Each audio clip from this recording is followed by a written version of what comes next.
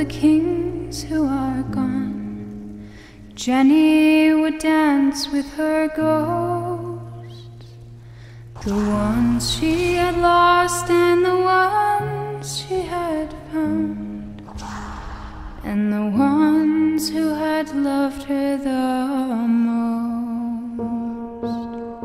Hello dear viewer, today's Skyrim build is the Poltergeist, a character I wanted to publish last Halloween, but stuff happened, life got in the way. She is a former exorcist of Arcade who helped people by cleansing haunted houses, but there was this one place that broke her. The ghosts possessed her and now she is the haunting. Wherever she goes, angry ghosts follow, objects start flying, people turn suddenly violent or crushed with dread, and corpses start walking. Gameplay-wise, she is an illusion mage, puppet master extraordinaire, a necromancer and a telekinetic prodigy. She uses a set of cool and spooky combos. She disarms, incapacitates and hurls people around, all while remaining unseen and even downright invisible. And she can muster a veritable army of ghosts. This video is also very educational. It shows you why red meat is bad for you, why alcohol is bad for you, and why herd mentality is bad for you. We are going to need a few mods.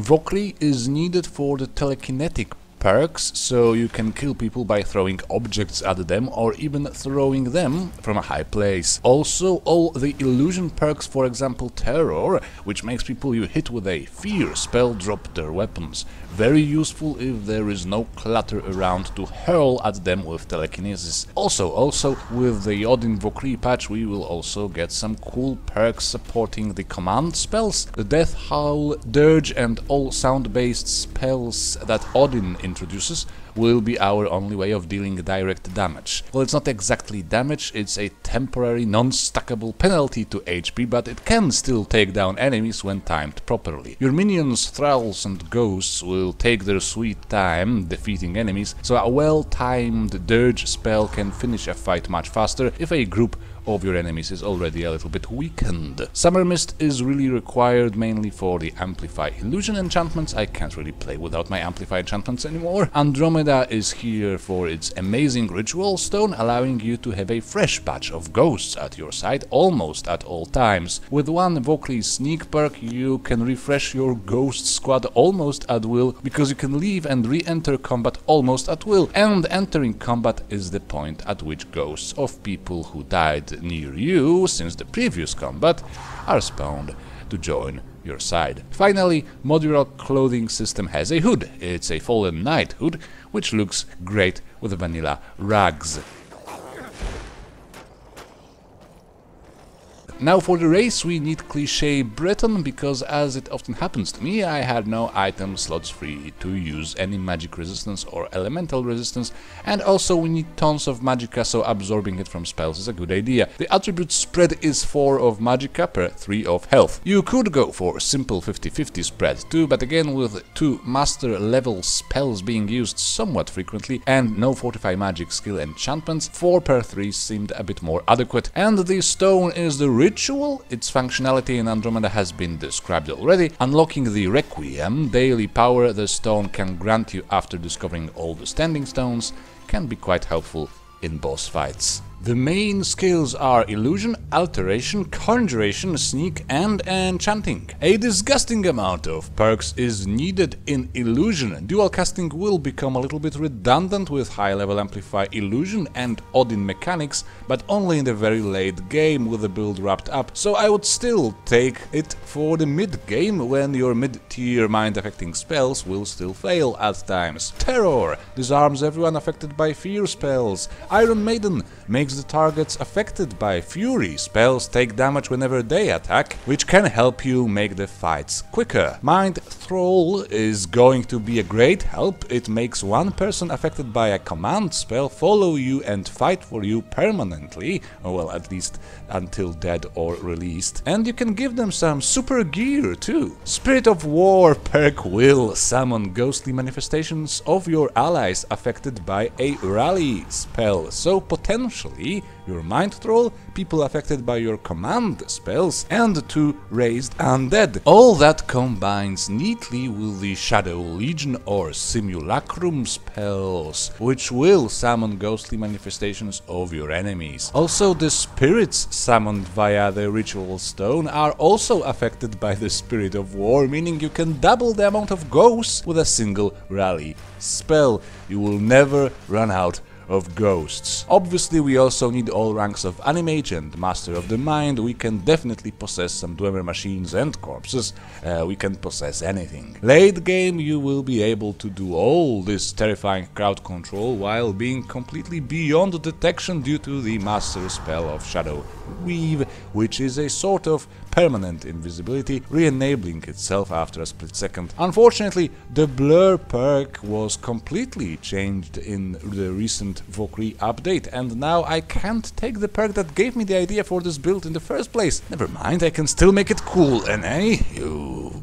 Now, in Alteration we need all the ranks of Mage Armor, all in Magic Resistance, all telekinetic perks because we are a Poltergeist, and objects start doing weird stuff in haunted places, Atronak to pair up with our Racial Power, Okato's Preparation to never waste Magicka on armor spells, Sorcerer's Robes to improve all your spells, and 2 ranks of Alter Self, first for extra Magicka, second for Shock and Cold Resistance. Fire Resistance would be better, but I made a pure roleplay choice. Fire should be scary for such vile creature as this one, I thought. I would even become a vampire for it, but it would replace my creepy black as night eyes with creepy glowing eyes. That's not really my kind of creepy. In Conjuration we require the entire Necromancy branch and Twin Souls.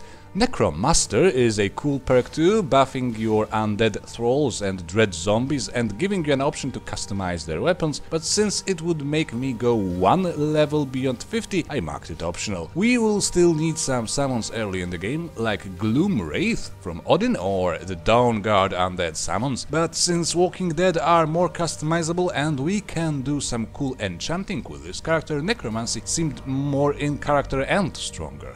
In the sneak tree, our main goal is Escape Artist, but since it is a 100 perk, let's take a detour for the Fog of War and Lightfoot on our way there. Escape Artist will unlock one key combo that I already mentioned. The perk allows you to end combat upon sneaking. The ghosts spawned thanks to the Ritual Stone appear at the start of each combat, so whenever you feel like there isn't enough ghosts around you, just sneak and then unsneak and bam! More ghosts. Cast a rally spell on them, wabam! Double the ghosts. This will be made even easier with the Shadow Weave spell, granting you an almost unbreakable invisibility, meaning the enemies will prioritize you very rarely, so you can just enjoy the carnage and stay away. If someone does bother you directly, just hurl them away with dual cast telekinesis. Finally, in Enchanting, take these perks. Here there is not much call for the extra effect. It's the single most popular cheese in the world! No, really! You don't really need extra effect, and you don't really need to hurry with the skill. Some generic Fortify Magicka and Illusion items should be quite enough early on. However, at some point you will need to get some Enchanter's Elixirs and max out your gear. Here is your final list of enchantments. Fortify Magicka on hoods and gloves, Fortify Sneak on the foot wraps, Amplify Illusion on the tunic, Siphon Magicka on the necklace, and Influence Fear on the ring. Influence Fear is the absolutely essential enchantment both for roleplay and gameplay. Naturally, making a random enemy panic and run is suitable for a ghost mistress like this. It also provides you yet another protection against direct combat, very nice since we can't really build up any decent armor rating. There have been times when this effect kicked in just in time to dissuade a bandit marauder from charging at me. Siphon Magicka can be replaced with Regenerate Magicka. Actually, it would probably be a better idea considering the enemies won't stay close to you for long. But this is more in character, damn it. I'm sticking with it. It's darker. It's you know, you're stealing energy from them, and that suits better. I'm sticking with it. Buzz off. And here is the list of spells, most of which has already been mentioned, and their respective combos are described in the skill section, but I have neglected to mention the immensely useful master spell of the news media, propaganda. This one is wonderful because it puts everyone around you under your control, making them follow you and fight for you. And you can of course double their numbers with the Rally spell and Spirit of the War perk. Just imagine taking an entire dungeon full of enemies with you to pay a visit to the local bandit boss or master necromancer. Yeah, let those bastards taste their own medicine. I don't like necromancers. Those of your newly acquired friends that will die on the way can rejoin your team in more ways than one. Their body will keep on fighting and their spirit will appear on the battlefield when the next combat starts. Remember as well about two key shouts: become ethereal for obvious roleplay and practical reasons, as well as slow time, as it is much easier to target your enemies with objects hurled with telekinesis when you are in the slow time mode. So let's sound this bad girl up. She manipulates everyone, she is an undefeated puppet master, causing outbursts of aggression and panic without being seen. She summons ghosts and ghostly doppelgangers in 3 different ways, easily overcrowding your screen. She manipulates objects and creatures remotely by throwing them around. She can infiltrate dungeons without being detected, but causing fear and despair and things flying. And she has a very particular approach to fashion, and she never wanted to leave, never wanted to... sorry, that bloody song has played in my head for far too long. That's it for today, hope you will have fun with this one. Remember to leave a like, subscribe and ring the bell if you want to live. And we will see each other again. Bye bye.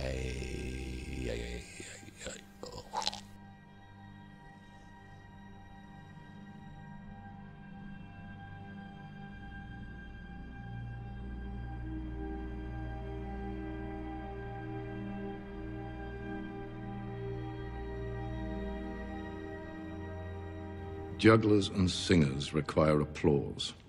You are a gamer!